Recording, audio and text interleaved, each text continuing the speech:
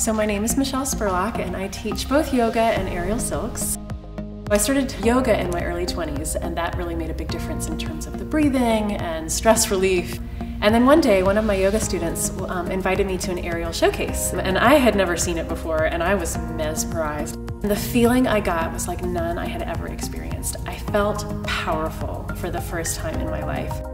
But I think it was the first time I finally said, oh, I'm gonna let go of that little fragile girl and become this person who feels confident in her body, strong in her body, powerful. And there's something about being up in the air. I mean, you feel like you're flying and you feel like you have this ability that nobody else has. And when I moved here, there was no place to train on aerial and I couldn't imagine not doing it.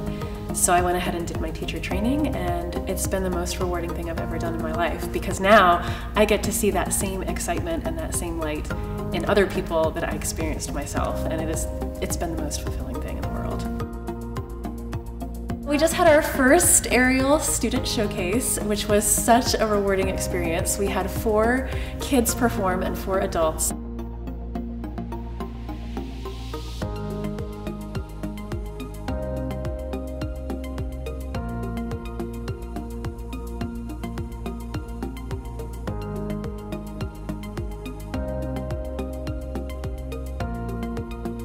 With silks, obviously, there's this whole added risk factor of people are hanging from fabric in the air.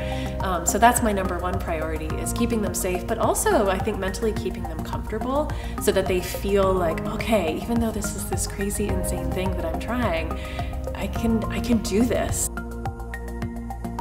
You get your cardio, you get your weightlifting, you get flexibility, the same flexibility that I get from yoga. It's like I get to take it to the next level when I'm doing silks.